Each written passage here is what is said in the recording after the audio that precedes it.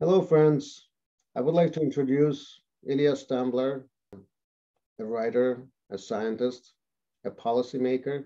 And the title of this lecture is going to be The Multidisciplinary and Multifactorial Foundations and Implications of Aging and Longevity Research. And as far as Dr. Stambler's credentials are concerned, there are indeed many. And he's been a world figure and essentially a face of modern gerontology for many years now. He is a chairman and a chief science officer of Vetek Association, the Movement for Longevity and Quality of Life in Israel. He is an outreach coordinator and executive committee member of International Society on Aging and Disease in the United States of America, with the special consultative status at the UN, no less, Economic and Social Council. He's also a fellow and policy director of Global Healthspan Policy Institute in the USA. And in addition, he's an executive board member of International Longevity Alliance in France.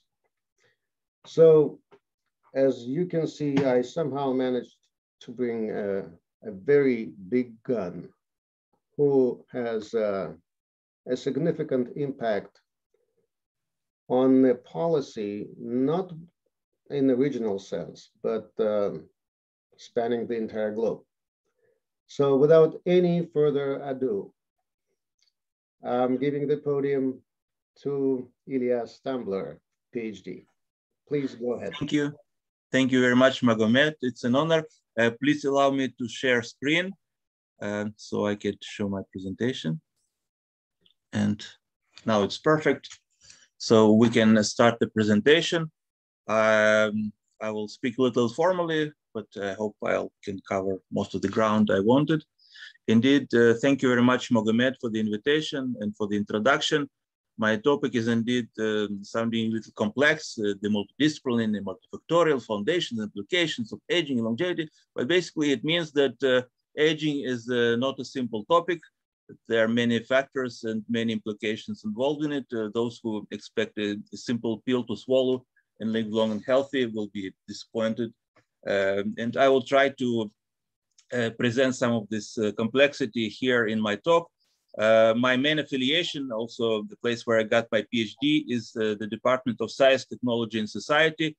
So my talk will not be pure science, but also the interconnection between science, technology, and society.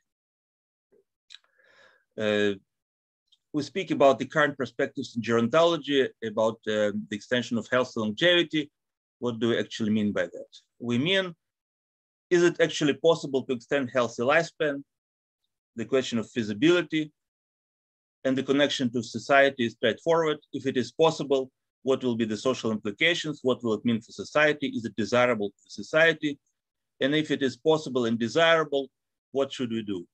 How should we achieve it? If it is not possible and not desirable, how should we stop it? The main premise of geroscience, there are many different heads for this study of aging. There is gerontology and geriatrics, but geroscience specifically relies on the assumption that in order to prevent age-related diseases, we have to intervene into the main risk factor or the main underlying cause, the aging process.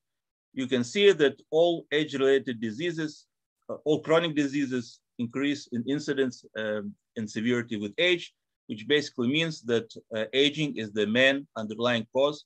So if we're really serious about trying to prevent age-related diseases, trying to extend healthy life, we will need to learn to intervene into the aging process. This is the main premise of geroscience, as well as of the health and longevity movement at large.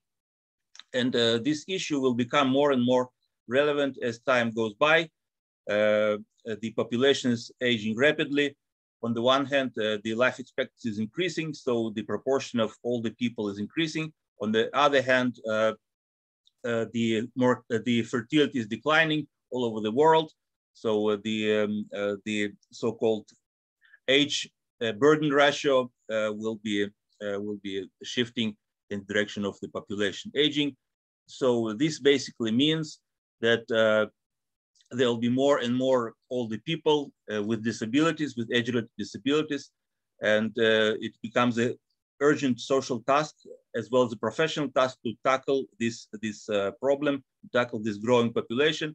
This is why we can expect that the professional interest in this will grow, as well as the number of positions. So here I'm addressing professionals or future professionals in medicine and healthcare. So be prepared.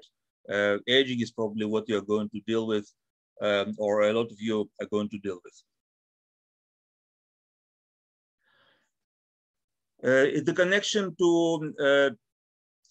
the general healthcare is clear, even for the most prevalent age-related disease like cancer and type 2 diabetes and neurodegenerative disease and heart diseases. But now in the epoch of COVID, it is becoming even more evident. We see that all the people are the most vulnerable, are the most susceptible to the epidemic. If in young age, in childhood, the mortality is virtually zero, in old age, it can reach 15 and 20% for people above 75, 80. This is why the older people were the most vulnerable, and that's why there was so much fear for their health. But then the next logical step would be to understand that if they're vulnerable simply because of their aging process. So if we would really want to combat the COVID crisis, if we would really want to protect the older people, we would need to tackle the aging process. So this is a point that has been made recurrently in these 2 years, also by us in various forums and various publications, in the public forums, in the scientific papers. One example is the position paper co-signed by several leading geoscientists from the United States, mainly entitled Geoscience in the Age of COVID-19, which basically makes this point that in order to effectively combat the current epidemic and perhaps also prevent future epidemics and crises, we will need to intervene into the aging process. Unfortunately, this position wasn't accepted widely. Many people still see the virus separately from the main age-related risk factors. This is a story that goes back in history. The famous opposition between the terrain approach to health and the pathogen approach to health. Some focused on pathogens and some focused on terrain, the susceptibility to disease. Somehow it is difficult for us to connect these two approaches. But if we really want to tackle this epidemic effectively, we'll need to somehow look both at the pathogens as well as the terrain, the environment, the main underlying risk factors.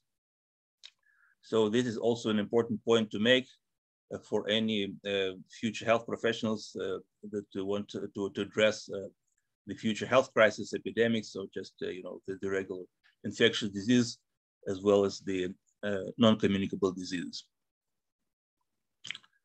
What are our sources of optimism? Why do we believe that it is possible to intervene into aging and extend health longevity? There are several such main sources of optimism. First of all, we see that the human life expectancy is really pliable. During the last 120 years, it doubled basically from about 40 to 80 in the developed countries. Of course, there's no law in nature that states that life expectancy will always increase. We see even during those 2 years of COVID that life expectancy basically declined almost everywhere. As much as mortality increased, the life expectancy decreased, because life expectancy is simply another way to state the mortality. So we see that mortality can be increased or decreased depending on the living conditions, on the level of medicine. But it shows that life expectancy is pliable, that it is possible to improve it. There is no law in nature that prevents the increase of life expectancy. Now there is a more advanced topic of whether life expectancy of the difference between life expectancy and lifespan, but we will not go into that too deeply in this introductory lecture.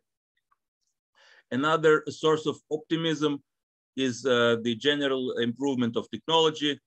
Whatever people say or do, we see technological advances as well as advances in the basic biology, not just aging, but also other fields almost every day. So the hope is that these advances will synergize and produce results more rapidly than they did earlier. Even in terms of theoretical biology, we see that there is no law in nature that prohibits the intervention into aging or modification of aging and extension of life.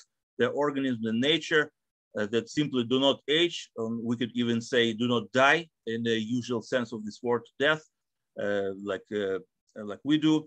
They simply continue by multiplication, by division, such as the hydra or the so-called immortal jelly, the Turtopsis dorni. And we see that in these organisms, their life course does not start with birth and ends with death, but undergoes either a continuous development, or as in the case of immortal jelly, undergoes some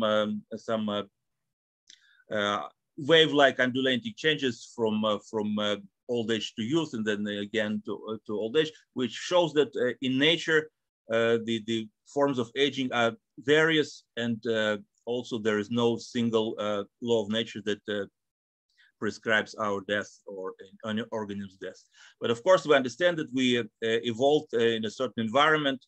We do have a certain lifespan that developed in the course of evolution, but it is not a limit that is absolutely insurmountable. Like in physics, you have the limit that you cannot travel faster than the speed of light. There is no such thing in biology that dictates an absolute limit for the lifespan, which shows that in principle it is possible to extend the lifespan for humans as well.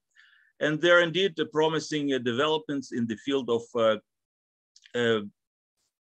experimental gerontology, in the field of experimental intervention into aging.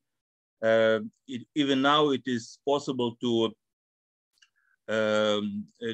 extend the lifespan of simple organisms like nematode worms, C. elegans, many folds, even up to 10 folds, and of more complex organisms like pies by 30–40%, while at the same time counseling their age-related diseases through various genetic interventions. There are such proofs of principle. Of course, it will be a long run to human applications, but at least there is a proof of feasibility, a proof of principle. It is our goal to translate this proof of principle to actual clinic.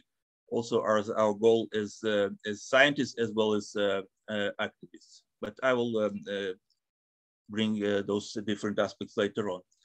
Another source of optimism is that the field of gerontology is very young. The term gerontology was coined in 1903 by the Russian/French/Jewish/other nations biologist Elie Nechnikov in his seminal work, Ethics on the Nature of Man. In the same work, by the way, he coined the term thanatology, the scientific study of death, which is less well remembered, but it also goes hand in hand with the study of aging. And he proposed that aging is actually modifiable. He proposed, I would say, one of the first truly scientific theories of aging based on histological observations. Of course, there were series of aging much earlier, like the balance of humors, the balance of elements, you know, air, water, earth, and fire. People believe that when those elements are in balance, the organisms should not age, but when certain elements becomes excessive, there is a deterioration and ensuing death. So they believe that the balance of elements is actually what determines of our longevity. So there were theories like that. Meshnikov suggested probably the first truly scientific theory of aging and death based on observation. Still, he posited the importance of balance. He believed that our longevity is determined by the balance between what he called primitive elements that he designated as putrefactive bacteria, the intestinal bacteria, that were fighting the noble elements, the parenchymal tissues, heart and nervous tissues. So he believed that in this balance, in this opposition, that there originated the longevity of the person. So the way to extend longevity would be to, on the one hand, mitigate the harmful elements, for example, by probiotics, by probiotic means, and on the other hand, strengthen the noble elements. This was probably the first scientific as well as proactive theory of aging that not only described the process of aging, but also suggested some means of interventions. And indeed, to Mechnikov, we owe certain specific interventions to aging, like probiotic diets that we still use today. Of course, Mechnikov did not invent yogurt, but thanks to his scientific explanation, yogurt became widely adopted as a therapeutic means. Not many people know, but also Mechnikov and his student Jules Bordet originated cytotoxic serums, also as an anti-aging means, which is probably one of the first application of systemic immunotherapy. Also, another seminal figure in the field, historical figure, Charles-Edouard Brown-Séquard, originated the field of therapeutic endocrinology in his very famous experiment of 1889, where he injected himself with extracts from seminal glands of dogs and guinea pigs and reported some rejuvenating effects, improved cognition, improved strength, improved sexual activity. Of course, he died 5 years after the intervention, so this rejuvenating effect wasn't lasting. But at least he showed that the possibility of intervention, at least at the function level. So, and in this experiment, in this rejuvenation experiment or aging experiment, he laid down the foundation for all therapeutic endocrinology, for the actual intervention to hormonal system of humans with therapeutic purposes. So we see on the one hand, yes, after 120 years, we don't have a pill to cure aging, as they say. We don't have some magic potion that we can cheaply buy and live indefinitely. But those studies were not futile. In those studies, a lot of very practical interventions were born. So we need to balance both the practical advances with shorter term effects, with less significant effects, as well as keeping in mind the main goal of intervention into aging, significant life extension, as those authors did. So the source of optimism here is, yes, 120 years passed since the establishment of the field of gerontology. We don't have a pill, we have some incremental advances, but we have to remember that it's 120 years. We can imagine what can happen in the next 120 years. As you know, Mechnikov invented, received his Nobel Prize for the discovery of phagocytosis, for the foundation of the cellular theory of immunity. Basically, before Mechnikov, we didn't know that cells played any part in immunity or in aging. You know, that was the state of science about 130 years ago.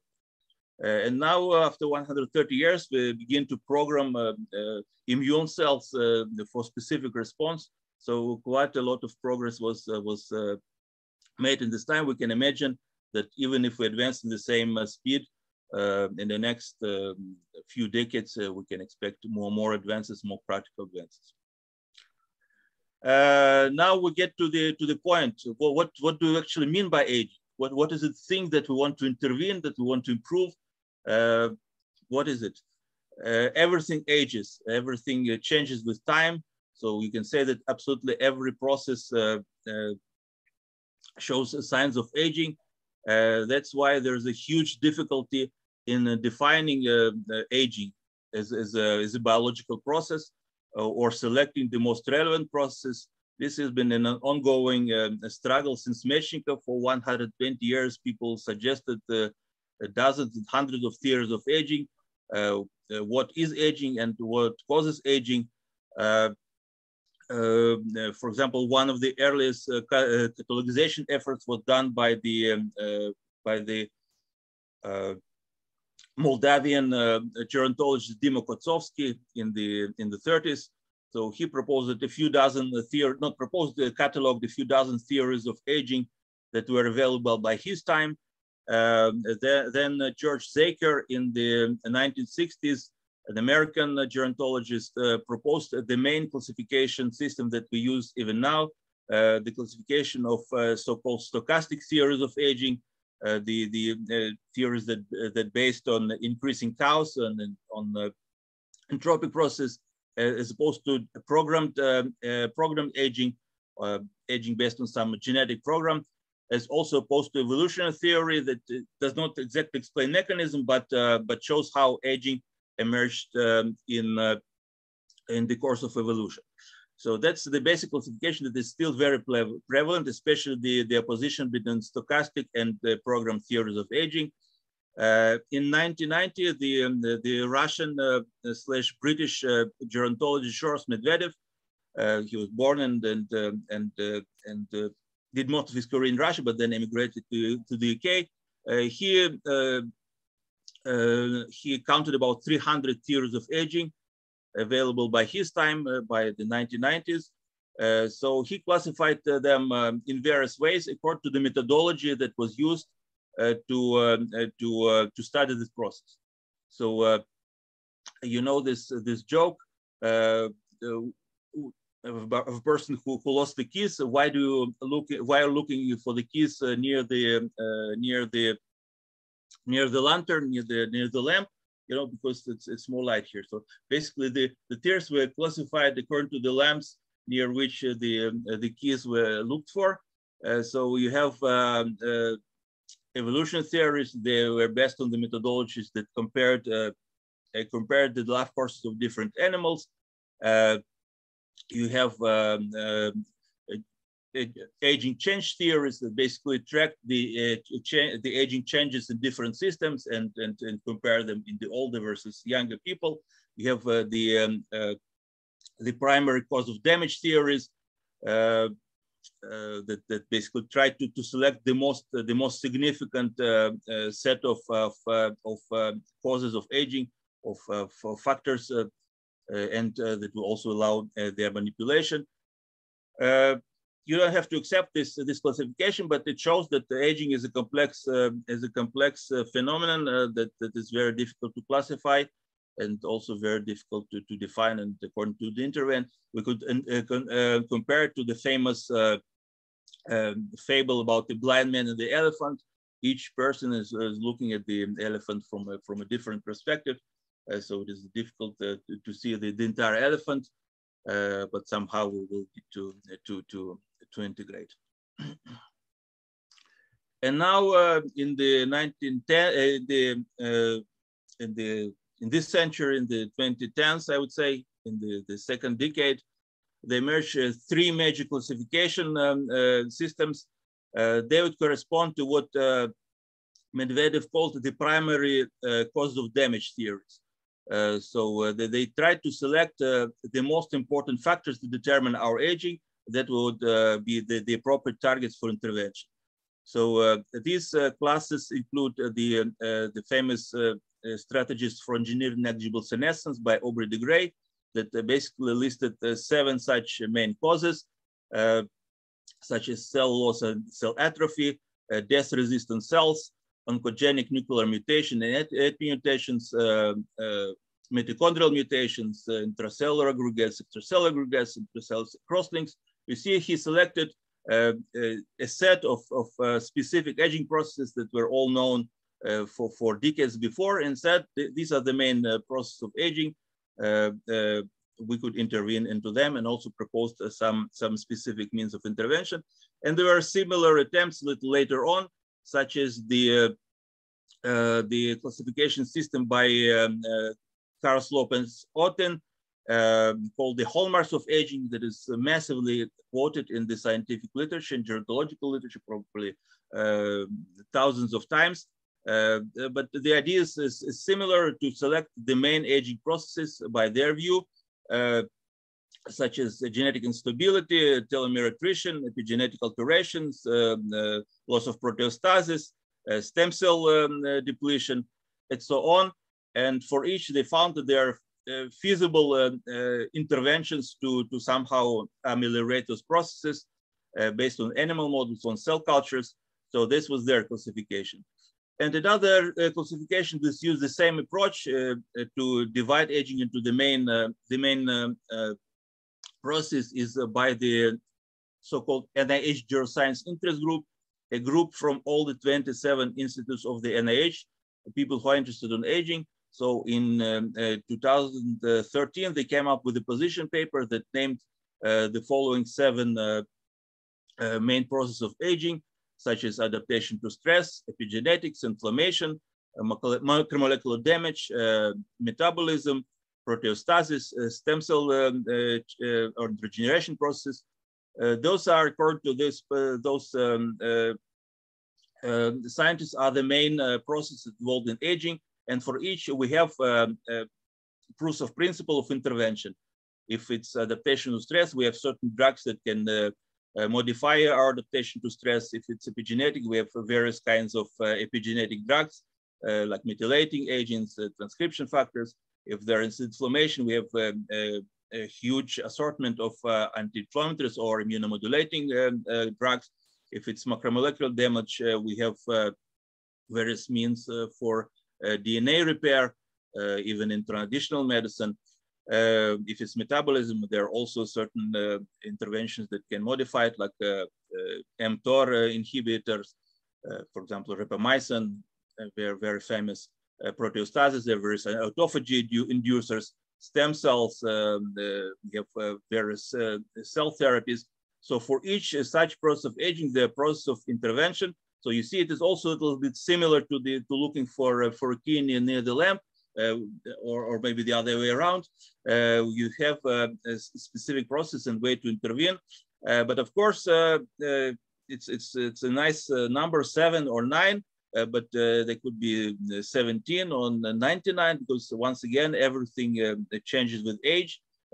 So if you focus on particular processes, there will be different classifications, but at least these are the classifications that are most widespread right now. Here's another original classification that I published. For example, it divides the main interventions into processes of subtraction versus addition. The idea goes back to Meshnikov, who spoke about balance, about adding the noble elements while subtracting the primitive elements. But you have various means to add matter or versus remove matter, and you can build a classification based on that. There are all kinds of classifications that can be created. At least we need some way to handle all the existing aging process and means of intervention. But at least the main point is that, yes, there are certain aging processes and there are certain interventions that can ameliorate those processes. So there is a clear proof of feasibility of intervention into aging and extension of healthy life. But now the problems begin. Well, the one big problem is the problem of integration, once again, of balance. Because once again, there could be 7 processes of aging or 17 processes of aging. In traditional medicine, you usually have 5 or 4 or 3 main processes or main factors that you are supposed to integrate to bring to balance, like the 3 doshas in the Indian traditional medicine, or the 5 elements in the Chinese traditional medicine. So basically, in traditional Chinese medicine, if you have, let's say, an example, a deficiency in fire. So the physician diagnoses you that your hands are cold, you probably have a deficiency of fire, you have to eat some pepper. So you increase your fire, and this way you bring your organism into balance and prolong your existence. But what if the system looks like this, like in the right panel? what are you supposed to eat in this case, and how do you bring this system into balance. So it is not a simple question to integrate the various processes to bring them into a system. And this is simply formulated by one of the leaders of modern gerontology, Alexander Comfort, the author of one of the most influential work on senescence.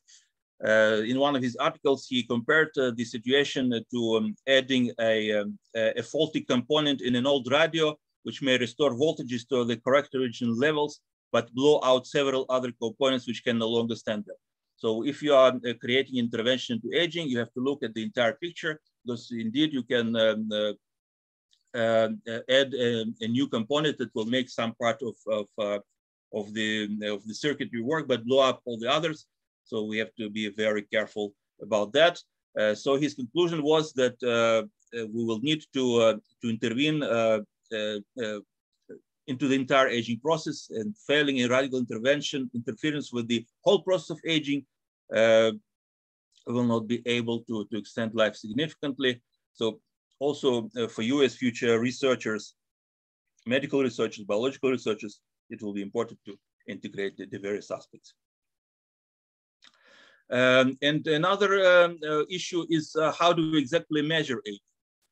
We said that everything ages, so what is it exactly that we measure? We know that science begins with measurements. We cannot intervene into something that we cannot measure, or you cannot cure something that you cannot diagnose. So in order to treat or intervene into aging, we have to have a set of clinical criteria. What is it exactly that we measure, and what is it exactly that we modify? Here again, like with theories of aging, there's vast multitude of approaches, as well as vast multitude of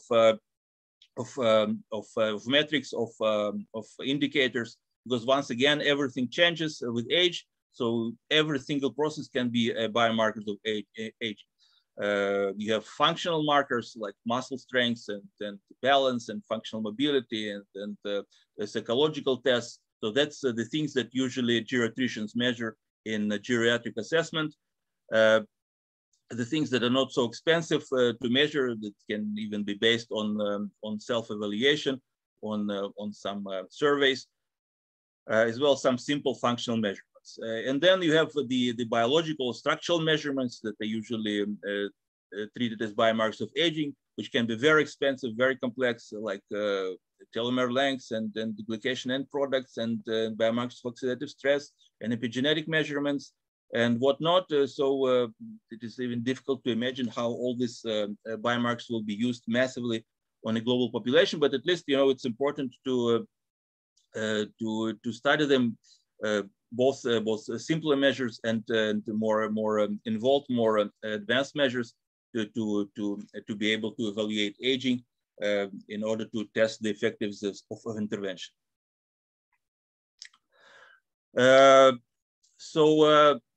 But the main idea remains that whatever those complexities, whatever the exact metrics we have or the exact theories we have, the idea is very intuitive that if we want to prevent age-related diseases, we have to intervene into the main risk factor or underlying cause, which is the aging process. And we can build on that. With this basic assumption, with this basic premise, we can already build more involved theories. And this is a point that has been increasingly recognized up to the point that aging is now included into the International Classification of Diseases of the World Health Organization. Also thanks to activism of some of the organizations that I was involved in, and others. So finally, aging is included into the International Classification of Diseases, not as a disease, but in two categories. First, as a general symptoms or general symptomatics, and as a cause of disease, as a causality or as etiology. So there are basic ways to intervene into aging according to ICD right now, but then they will start the work of actual of actually building the evaluation criteria that will the actual endpoints that will allow us to address this condition. And we also published on that. I bring some of our works, quote some of our works, not because of vanity, because we actually published quite a lot about it. But once again, the main point I'm trying to make also for you as medical practitioners, medical researchers, is the necessity of evaluation criteria. There are currently no agreed evaluation criteria for aging or even for age-related multimorbidity. What is it exactly that we measure? What is it that we diagnose?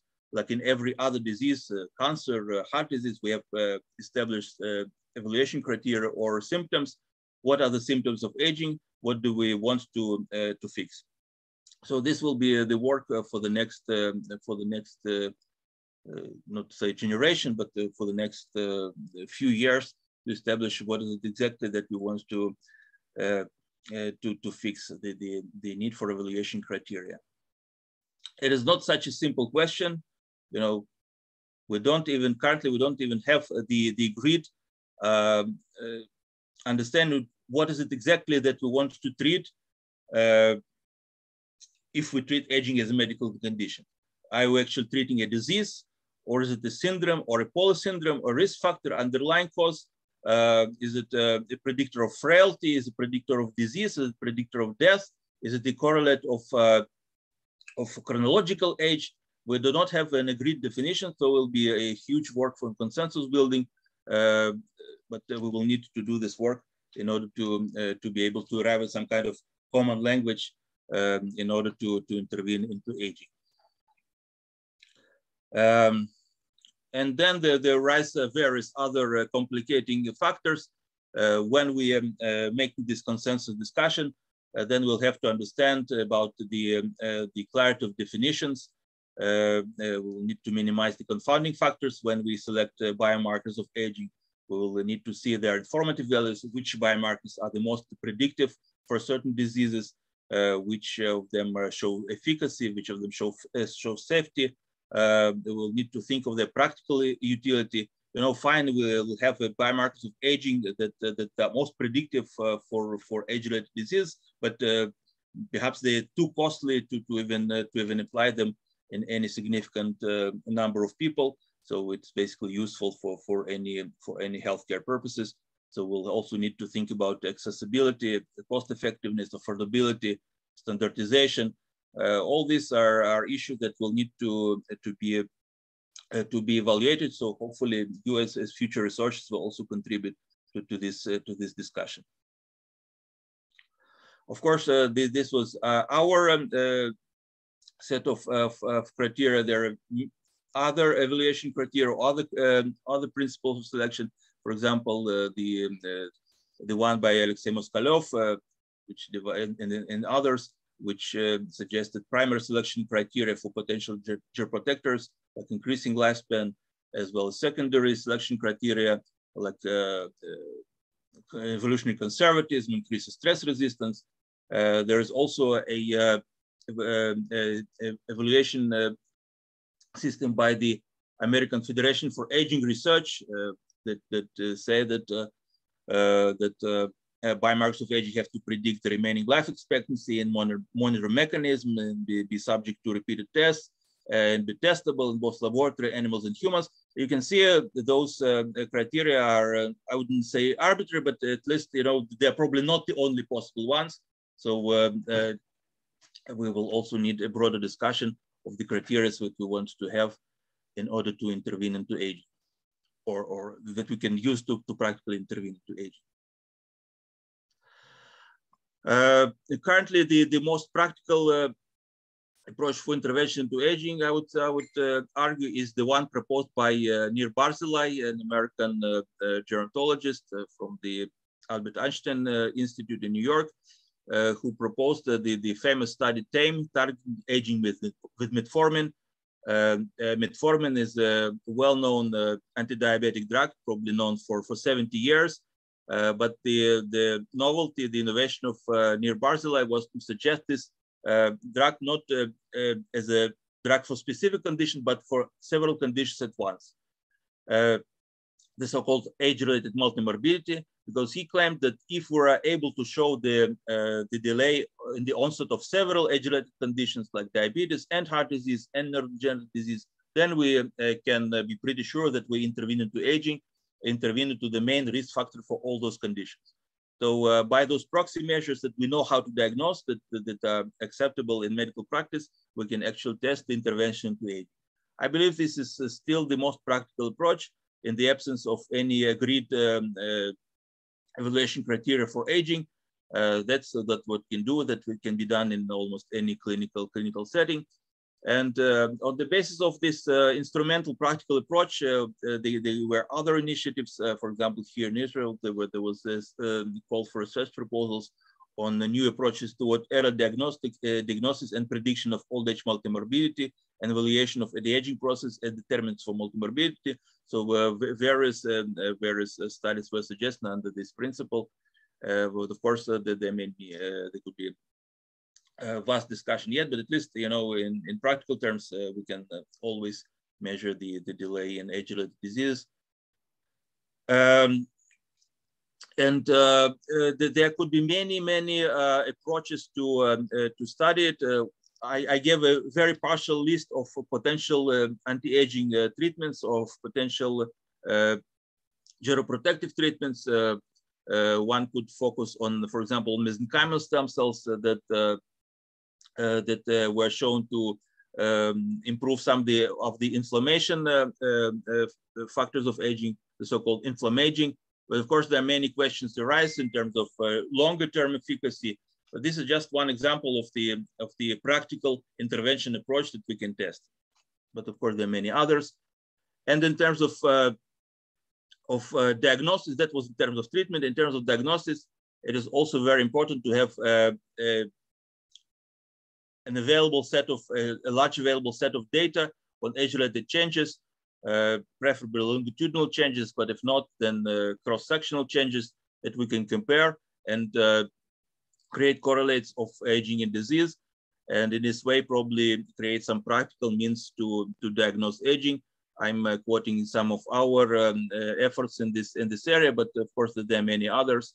And altogether, we will hopefully contribute to this general evaluation paradigm of aging.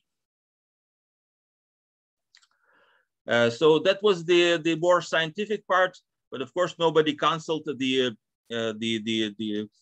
life part until all those evaluation criteria become available, until we learn to integrate diverse aging process. For now, we can all use what we know, what all our grandparents knew, all those interventions like sleep and exercise and moderate and balanced nutrition, life-affirming attitude. You don't have to be a great scientist to practice this, but hopefully with more research, we will understand also how this one works, that are proven to work, to extend healthy life. And we should not eliminate one at the expense of the other. We shouldn't say, you know, we don't care about the lifestyle approaches, we just do science, or, you know, we don't need science, but we can just all eat healthy and sleep. We need to integrate the different approaches with the common goal of extending healthy longevity. And then, if I have time, I would go to some of the social implications of this research, because I hope by now I showed you that yes, it is possible to intervene into age. There are various approaches. There is no agreed intervention. There are no agreed evaluation criteria. So we don't have a very specific pill that you can swallow, but at least there are many directions that show that yes, intervention into aging is possible. The extension of healthy life is possible. Now we need to understand if it is possible, do we actually want it? Does our society need it? How do we deal with it when it arrives? And here we go to the realm of ethics, both individual ethics and social ethics, both utilitarian ethics and deontological ethics. These are also quite involved issues. Basically, we can divide them into several sets of questions. One is principle: is life-extending treatments even desirable? Often when you raise this topic with people, you will hear no. from the start, not desirable. We don't want to live longer. Goodbye. Look for another job. But if you overcome this resistance, if you actually explain to people that living longer is a good thing, then we go to the practical ethical questions. What are the actual ethical rules to conduct the anti-aging studies? Who should be the target audiences? How those treatments will be distributed, to whom, under which conditions? These are will also become topics for future consultation and future research. I can go very briefly into this. Basically, in the first category of questions, is life extension even desirable? Do we even want it? Yes, we want it, but we don't always admit to it. So this desire was expressed by many philosophers, many great philosophers, religious philosophers like the great Jewish philosopher Maimonides, who said that basically there are no limitations with human lifespan, that if we keep our out of harm's way, we actually be able to extend life indefinitely. The one quote I love is by Herbert Spencer, the founder of ethics, modern ethics, who said that longevity corresponds to the optimistic worldview, basically meaning that if you value life, if you think life is a value, that you will strive to extend it. So the policy that foster extending longevity would be praiseworthy on the optimistic view. So this, of course, also includes war and all other means of killing if you value life. On the other hand, it does promote longevity research. And also Mechnikov, that I mentioned earlier, who simply said that you shouldn't bother about asking the meaning of life. The meaning of life is simply to live as long as healthy as possible. Perhaps we will reach some point in life when would actually be full of years in biblical terms, that will be actual limit, that we'll no longer want to live any longer, but at least we are very far from this point. So at least in our present state, we need to extend life as much as possible. And the main misfortune on earth is that people do not live to that limit and die prematurely. There are many examples of such longevity philosophy among religious thinkers as well as atheistic thinkers. So in case people claim that prolongation of life is an atheist phenomenon, no, by no means. There's good agreement also among religious philosophers, Jews, Taoists, Christians, Muslims. Many of them agree that prolongation of life is possible and desirable. But of course, this is not the entire religious tradition. In every religious tradition, you can find undercurrents that favor life extension and those who do not favor it. So we will need to find those undercurrents that do support life extension and publicize them more, strengthen them more. I probably don't have much time yet, but I'll try to go quickly. And indeed, even in practical terms, we see that longevity, that healthy longevity is a very desirable social outcome, simply because it is a correlate of most human values. You know, the Human Development Index, the index of human development, it is composed of three main elements: longevity, education, and income. But the interesting thing is that all those elements are correlated.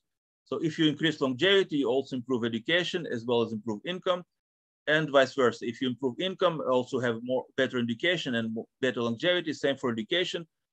So if you advance longevity as a proxy, you actually advance most of the human values we have for human development. So why not choose this particular value to advance all of them? Another important point to raise is the distinction of so-called general life expectancy and healthy life expectancy. Healthy life expectancy is simply the number of years, the life expectancy that we live without any debilitating chronic diseases.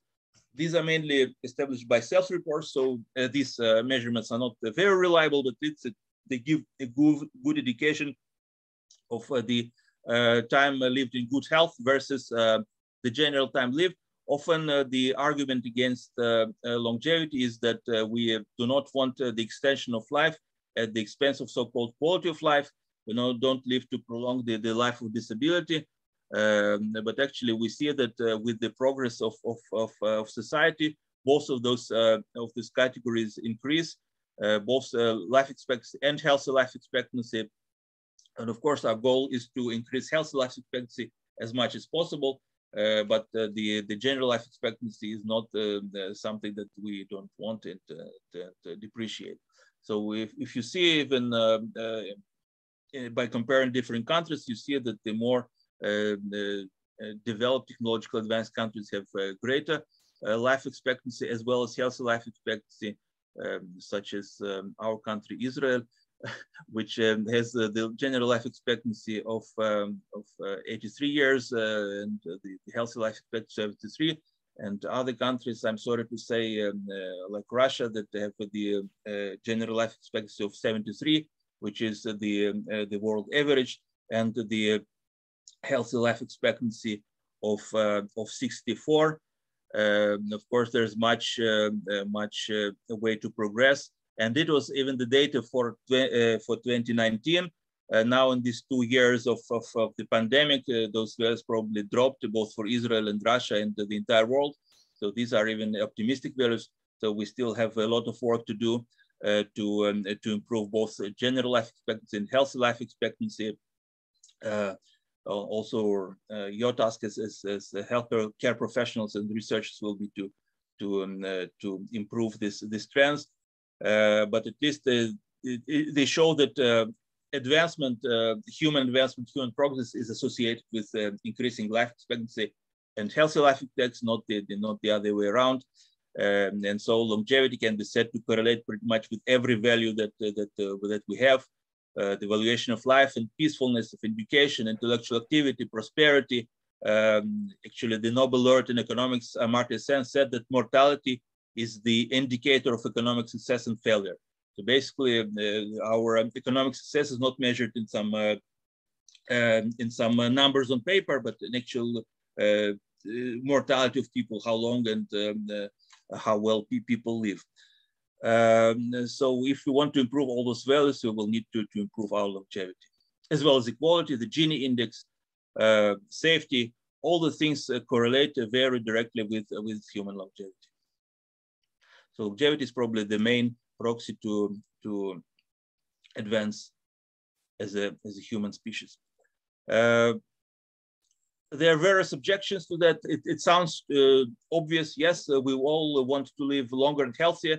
As we say, better to be healthy and rich than poor and sick.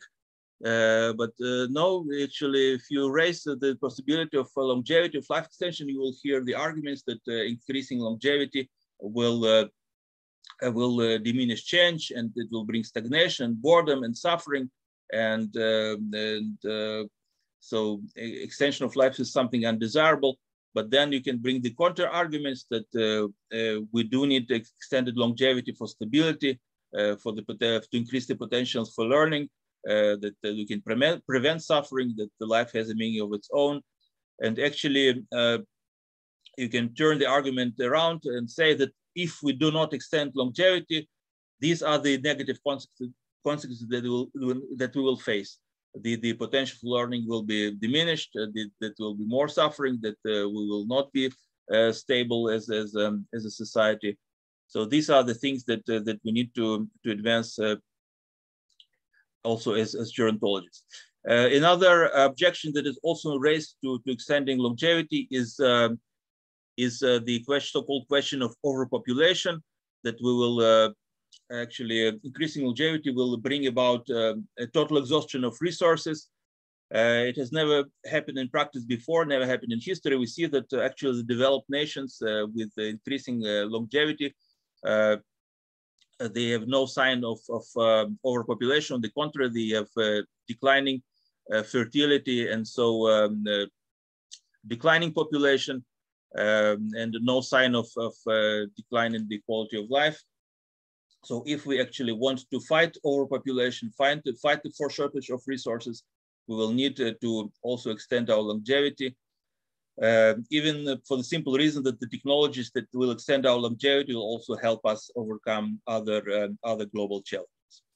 And in practical terms, it was calculated in the 60s that even with the agricultural technologies available by that time, they could feed about 45 billion people a year. And since then, the agricultural capabilities only improved. So we should not fear any kind of exhaustion if we do use the right technologies. Actually, the famines, the shortages arrived because we did not use the proper technologies, not because of the technologies. So I focus on this because it is important nowadays. Many people are speaking again about overpopulation. We should stop the population growth, stop the economic growth, stop the technological growth.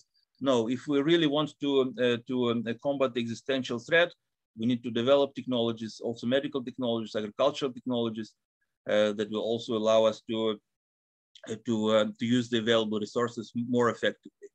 So it's quite a significant discussion that still needs to be made right now. Our main means of sustainability, so-called, is to cut. Now we will also need to grow. And in economic terms, also the arguments that what would happen if we extended longevity, the bad things that would happen to us. Now we need to realize what will happen to us if we do not extend health longevity. And what will happen to us is that the social security and healthcare system will probably collapse if longevity extended without improving the health longevity.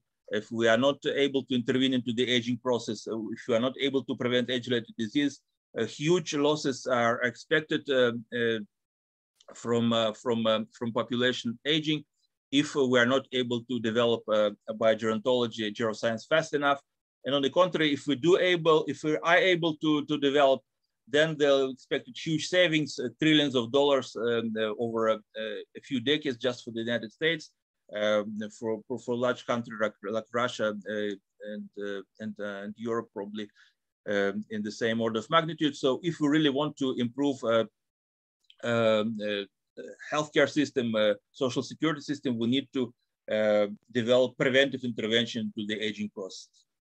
So clearly, it's not probably on the agenda of many people. There are more pressing concerns, but if you look for the longer term perspective, that's something that needs to be done also to prevent the short-term crisis. And this is a task that should be advanced by all. Basically, aging is relevant to all of us. For those who are already in this stage of life, like me, and those who are entering or are lucky and will be lucky enough to enter. And if not yet, then for our parents, for our grandparents, the task of extending health longevity, of intervention into aging, should be important for all of us, for the general public, for the pharmaceutical and medical technology industry, for health insurance, life insurance, regulators, policymakers, just for the scientists, is a very exciting and significant topic. Nowadays, aging is not even often on the curriculum in most universities. Even in biology textbooks, you will not often find the topic of aging. So this is obviously need to be more present, more prevalent. So now we passed, if I have 5 more minutes or 10 more minutes, we passed the question of feasibility and desirability. I hope I showed that it is possible to intervene into aging. It would be desirable for the society and for us as individuals. And now what do we do with this? If something is possible and something is desirable, what should we actually do to get that something that we want and that is possible to achieve? Here, this is the question not just for scientists, for physicians. Obviously, if you are a scientist or a physician, you do everything in your power to save lives, to do more significant, more impactful research to create the therapies, but also for the rest of the society, it is important to support those studies. This is also our work as activists. I'm not just a researcher, I'm also involved in various advocacy associations that Magomed mentioned, like Global Healthspan Policy Institute, International Longevity Alliance, and International Society on Aging and Disease. In those organizations, we actually advance policies that would support aging research with this vision that it is possible and desirable for our society to advance this research as fast as possible. I will go very quickly. The social advancement of this topic can be done on various levels. On the international level, through various framework documents, where we'll need to introduce the relevant sections in support of aging research and make the policymakers more aware of the sections that are already there. And in this sense, we're actually able to introduce some changes even in some framework work documents at the WHO level. But I'll touch on this later. We can advance aging research at the national level by providing sets of policies that would support aging research. This is a policy paper that we wrote at the International Society on Aging and Disease, entitled The Critical Need to Promote Research of Aging to Extend Health and Longevity. It was quoted over 200 times in scientific literature, translated to 12 languages, submitted to several governments. So basically, we propose increasing funding, improving incentives, and institutional supports for this research. And this kind of policies can be adopted basically everywhere with different modifications. For example, a variation of this policy framework was adopted here in Israel in the National Master Plan on Aging. Also at the level of individual organizations, non-profit organizations or for-profit organizations, we can advance education and awareness, communication support, analysis and data processing. These are some of the goals of our association, but of course, other professional and public associations can select additional goals and activities. And there are things that every one of us can advance in his own way or her own way without the need to wait for the government to adopt this agenda, without waiting for the governmental agencies or large institutions to get on board. Simple things like do more research on aging-related issues, study relevant field, join like-minded people, participate in research, donate, participate or support lobbying initiatives, and simply just please be healthy until the life extending technologies arrive, as they say, live long enough to live even longer. So please practice all the usual healthy life prolonging means that we know, like nutrition, exercise, and sleep and attitude, to get a better chance to arrive at the technologies, hopefully in the next few decades or years. I probably should end soon, so I will just touch on several initiatives that were done to promote it, like the international campaign, educational campaign for longevity research, such as the longevity dividend back in 2006. Also the campaign, the so-called longevity month campaign. The longevity research is also advanced at the international level. For example, 2017, there was a massive public campaign to include aging and aging health into the work program of the WHO, World Health Organization. It wasn't there. So thanks to this public campaign, this topic was included. Also, as a result of an advocacy campaign, aging was included in the International Classification of Diseases that I mentioned earlier.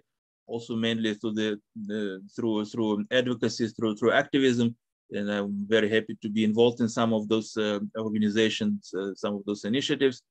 Here in Israel, other initiatives are advanced in support of research, development, and education for the promotion of health, longevity, and prevention of age-related diseases that include this topic into the Israel Master Plan on Aging. And we're actually able to create some calls for research proposals in Israel and between Israel and other countries. For example, Bayrak's Aging, Britain-Israel Research and Academic Exchange on Aging, that is based on those principles, on the principles of geroscience, intervention into aging, extension of health and longevity. So here you see that social effort can also influence scientific pursuits. And this is a topic that can be scaled to any dimensions, the same way that the cooperation was established between UK and Israel, in the same way there could be cooperation between Russia and China, or between Russia and Ukraine, or between Israel and Russia. Actually, there is an initiative, was an initiative to establish such a cooperation between Israel and Russia, as well as Israel and Ukraine. So if there is one thing that can unify us, that can bring people together, is this pursuit of health and longevity. This is our common survival. This is the one thing that all people want, regardless of their belief, of their nationality. So hopefully that this field will develop both as a social movement, as well as a scientific pursuit, so we can all enjoy the fruits as soon as possible. Thank you. That was an incredibly interesting lecture, because it is presenting a view generally not afforded to a bench scientist. It's much broader. It brings it into a social context concerning the entire humanity. So I want to congratulate you on this massive achievement with the World Health Organization in recognizing aging as a medical condition. I do have some objections as far as aging as a disease is concerned, but it's cosmetic. It's nothing structural. I do love your optimism, especially that line about pliability of longevity. You should have added probably within the existing limits of existing design, at least for humans. There is no tangible truth, and as always, gerontology is very proficient in making all kinds of promises, but slightly less proficient in delivering. But you're absolutely correct. I do agree that they are moving from the infancy in the field to some potentially actionable developments. My take-home message was pretty surprising to me, although it seems to be obvious, that we better find ways to increase a healthy lifespan, because some increase in longevity is a function of development of society, and it's inevitable. And because demographic structure is changing towards increase of elderly population, society cannot operate simply economically in terms of supporting aged people. And therefore, we'd better find way to make them fully functional and young and be able to contribute to society. So it becomes not only wishful thinking or individual desire to live longer, but a matter of survival of our species on this stage of development. We have to find a way to increase healthy lifespan. Thank you. Just to answer some of your comments. Indeed, the main thing is to balance the optimism with reality. So they're all grounds to be optimistic. Yes, there's no law in nature that prohibits this possibility of extending life, but on the way there are many technical obstacles, also obstacles in our mutual even understanding. You know, you will not find probably will not find two gerontologists with the same methodology or with the same opinion. Precisely because the gerontology is such a vast subject, because aging is such a vast and complex process. Yes, Aubrey and others selected the magic number of 7 or 9, but as I mentioned, it could be 77 on 777 of a process, because aging is basically limitless. It depends on your angle, on the part of the elephant you're looking at. I'm hoping, even it's in the laws of dialectics, you have a situation when quantity becomes quality. So I hope when the entire society is interested in the topics and more scientists are interested, that some kind of quantum leap will be made in our understanding. But for that, we'll advance step by step. I totally agree. If we take, if we look at the budget of NIH and compare the funds directed towards studying of basic causes of aging, basic mechanisms of aging, and compare them to money spent on Alzheimer's disease as an isolated phenomenon without any relation to aging per se, it's like 1 to 10 or maybe 1 to 100. And majority of research in Alzheimer's is based on long premises, or at least on not very perfect theories about the development of disease. And to me, it seems like a clear, obvious waste of resources. We need to concentrate our efforts on our understanding of the aging process as a whole. And I thank you for your amazing lecture. And I hope that our listeners will embrace this point of view. Thank you very much. Thank you. Thank you. Thank you.